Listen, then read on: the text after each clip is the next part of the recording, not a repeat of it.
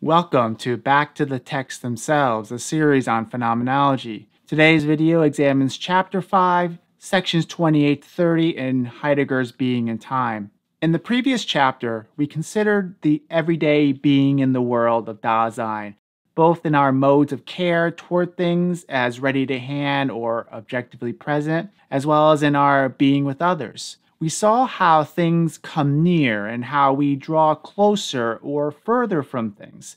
Finally, we saw how things become meaningful for us through the totality of significance that forms the worldliness of the world. All these analyses conclude that the there of being there, which Dasein means, is already there from the beginning. In other words, and in contrast to the metaphysics of presence that has dominated the Western philosophical scene according to Heidegger, thought does not begin with a single principle called being, and then added onto it secondary or derivative characteristics, so that first there's being, and then from this you can arrive at a being that is in the world. No, instead they are equally primordial, or equiprimordial. Now, the equiprimordiality of the there consists of specific modes of being. First and foremost is that of care, but care itself is modulated by other constitutive characteristics addressed in Chapter 5, the first of which is the notion of attunement. And so in this video, the following questions will be addressed. 1. How is attunement related to facticity and disclosure? 2. What are the 3 ways attunement discloses my facticity? And 3. How does the phenomenon of fear exemplify attunement?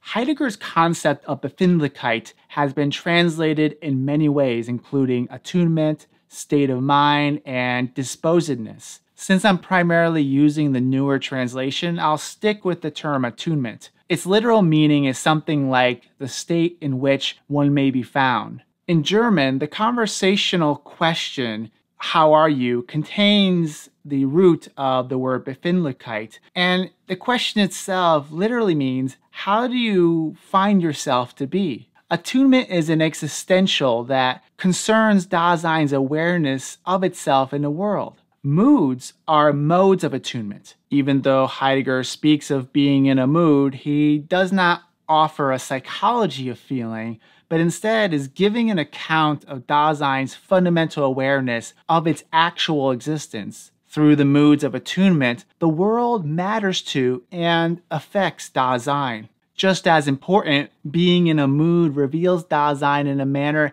consistent with that mood. Heidegger identifies 3 characteristics of attunement, and each discloses a particular dimension of Dasein's being in as such. Before addressing them, it may be helpful to say something about the concepts of disclosure and facticity. Disclosure is not about providing information, nor is it about identifying reasons or causes for something. These are all ontical considerations, whereas the particular moods of attunement disclose an ontological truth. Dasein comes to existentially know itself through its moods because moods disclose certain existential a prioris presupposed by those moods. Regardless of whether it's a bad mood or a good mood, the fact that such a mood happens to me reveals a particular relation to the world, how well I fit within it, or how I'm responding to some unalterable facts of my given existence. In other words, moods disclose something about my facticity.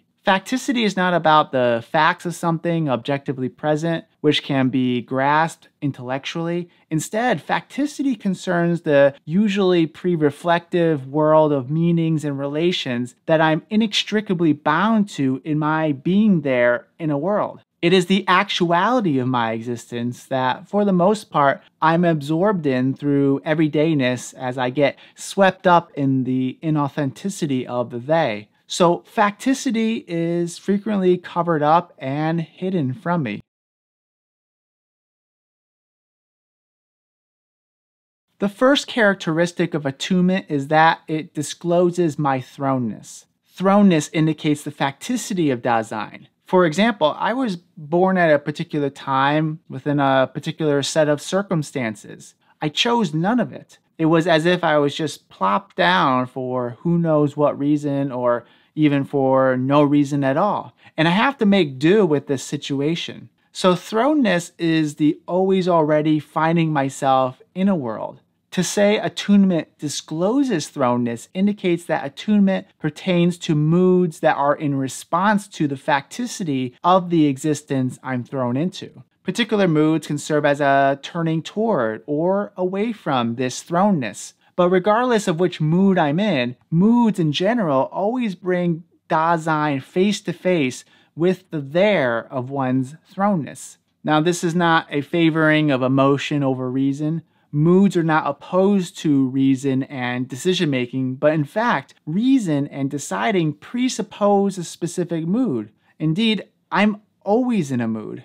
This idea reminds me a little bit of the work by Antonio Damasio, the neuroscientist who in Descartes' Error shows on a neuroscientific basis that emotion is required for any form of decision making. Now, I wouldn't want to use that as a reason for supporting a philosophical position, but it's an interesting correlation with what we're talking about today. Consequently, the second characteristic of attunement discloses that Dasein is essentially a being in the world, which makes it possible to direct oneself to something. I can't be in a mood if I'm not already oriented to the world I was thrown into. And I couldn't be in a mood about something if that thing was not already imbued with meaning that took place within a totality of significance. So a third characteristic is that attunement discloses that what Dasein encounters in the world matters to Dasein. If I was merely thrown into a world that I understood, but that did not concern me at all, I wouldn't find myself in a mood. But because I'm open to and care about the things in the world, it's possible to be affected by them. And indeed, my being affected and the moods I find myself in allow me to understand those things in a particular way. Moods are the medium through which thought occurs. How do I know another person? Does having a set of facts about their birth, demographics, and occupation allow me to understand that individual? Not really. Instead, I come to understand them as enemy or friend, lover or acquaintance. Each of these presupposes a certain mood that delivers access to the other. The things I know about my spouse, my understanding of her, are only acquired because I love her. And because I love her, I'm allowed to see and appreciate her strengths and flaws because love opens the possibility for disclosing dimensions of phenomena that would otherwise be covered over. And it's for this reason that Heidegger, in a footnote, addresses Blaise Pascal's statement in the Pensée, where he talks about how charity is necessary for accessing truth. The same holds not only for love, but for all moods, and each mood discloses something different.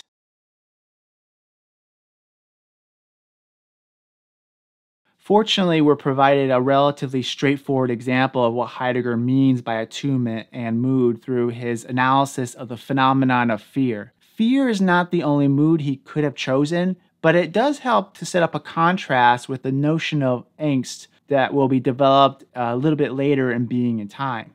Now, there are three aspects of this phenomenon presented here. First, there is the fearsome, that which we are afraid of. What is fearsome is always encountered in the world. It is relevant as a kind of harmfulness, which is disclosed within a context of relevance. So harmfulness comes from a region that's unnerving. To fear it means it's not near enough to be directly dealt with, but it is drawing near. And as it draws near, its harmfulness becomes more and more evident until it achieves the character of being threatening. The threatening is the nearness of what is harmful. Nonetheless, it still reveals itself only as a possibility that may or may not happen, but for this reason, it elicits even more fear because of the unknown. Fearing is the second aspect of the phenomenon of fear. Fearing reveals Dasein's being concerned with what is fearsome. Being afraid is a mood that attunes oneself to the fearsome,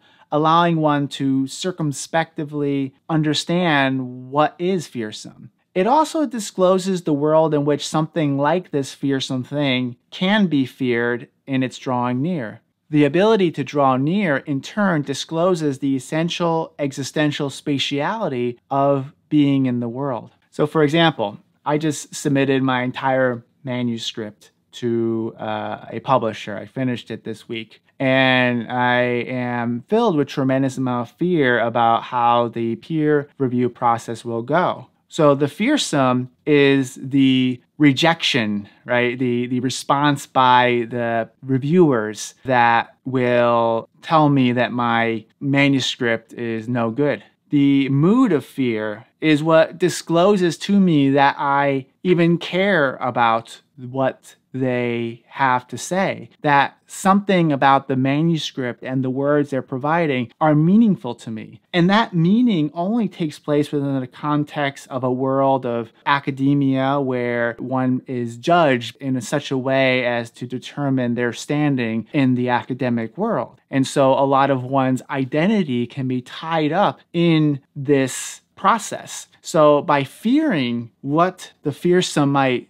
do, the fear itself presupposes something more profound about the total relevance of the situation. Now, in fearing the potential rejection, which is the fearsome, there's a third characteristic of fear, which is what Heidegger calls fearing about. So first there is something scary. Next, there is the feeling of being scared. And now there is what I'm scared of happening as that scary thing draws near. Perhaps it is fearsome because it can kill me, or perhaps worse, destroy my reputation. So fear discloses something about Dasein. That Dasein is a being that cares about its being. More than just Dasein, however, fear discloses the things or people Dasein cares most about. It will touch at the very core of a piece of my identity. I'm not fearful if someone tells me I'm not good at swimming or folding clothes. In fact, I'm not as fearful about those things. It discloses that I don't care about them as much. Additionally, fearing about can be a fearing for. In fearing for others, I'm afraid of the other's well-being, perhaps because the other may be in danger. Though we might be afraid together, this is not necessary. And indeed, my fear grows when others are not afraid of what can be harmful to them. So such as the individual who drives at a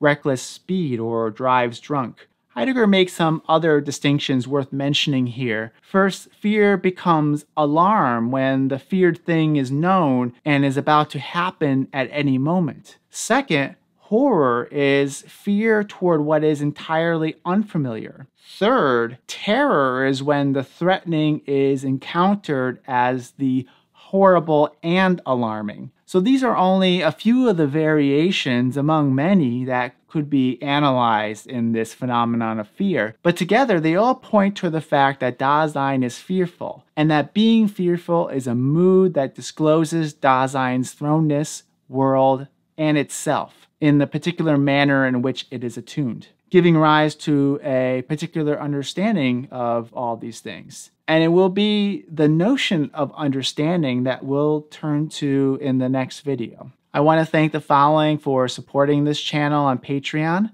If you wish to support this work on Patreon, the link is below in the description. You can also support this work by liking and sharing this video, as well as subscribing to my channel. As always, thank you for watching, and until next time, be well.